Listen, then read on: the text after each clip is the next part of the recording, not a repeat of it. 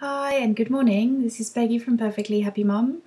I wanted to talk about something today that is starting to become quite a big feature of my life, is the fact that I realize I am quite an anxious mum, and it is starting to become quite a big thing. And I just needed to share that with you guys and to see if I could get some feedback from you and hopefully some help to get better.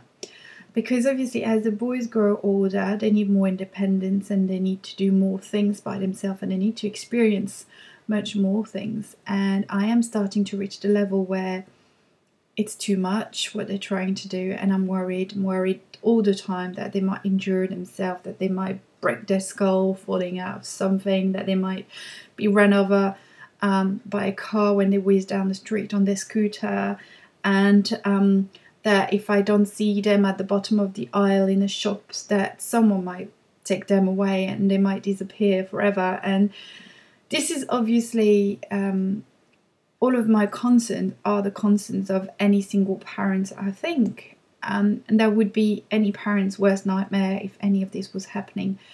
But it is becoming quite intrusive in my life now. Victor is, for example, a child who loves running around, and he loves running away from me.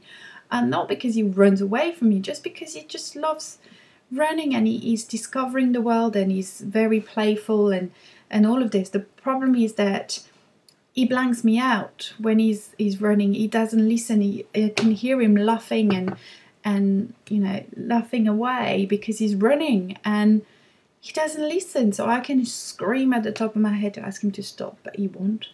And that is starting to become a problem because he's 3 years old and I can't strap him forever in the buggy.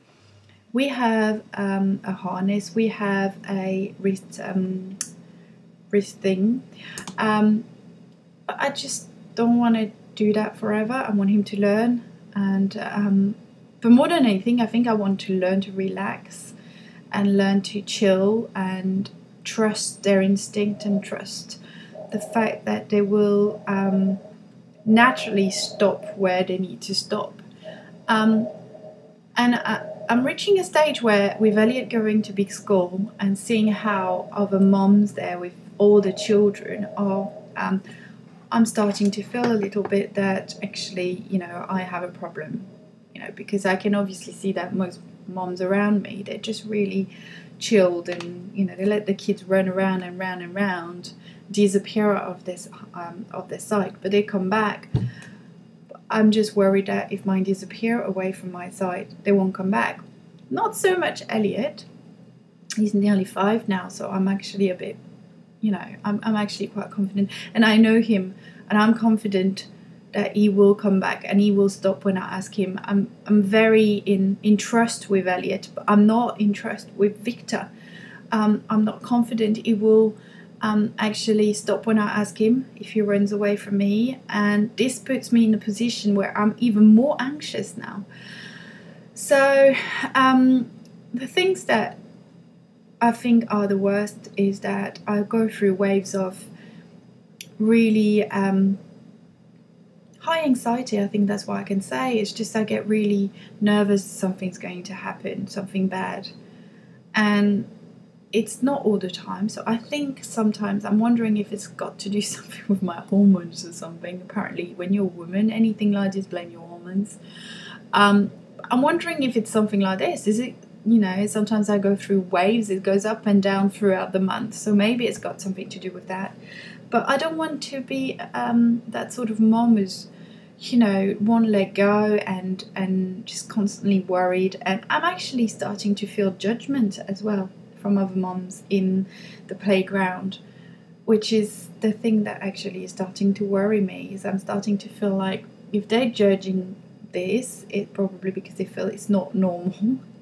And if it's not normal, what is normal, and how can I get in the normal? Because if it was just about me, I wouldn't care what they think and I wouldn't care any of that.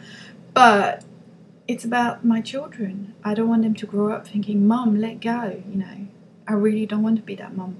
So I was wondering if you could help, and if you could give me some tips and let me know how I could slowly let go, and how I could, gently become a much more relaxed mum. So hopefully you can help. Thank you anyway. Bye.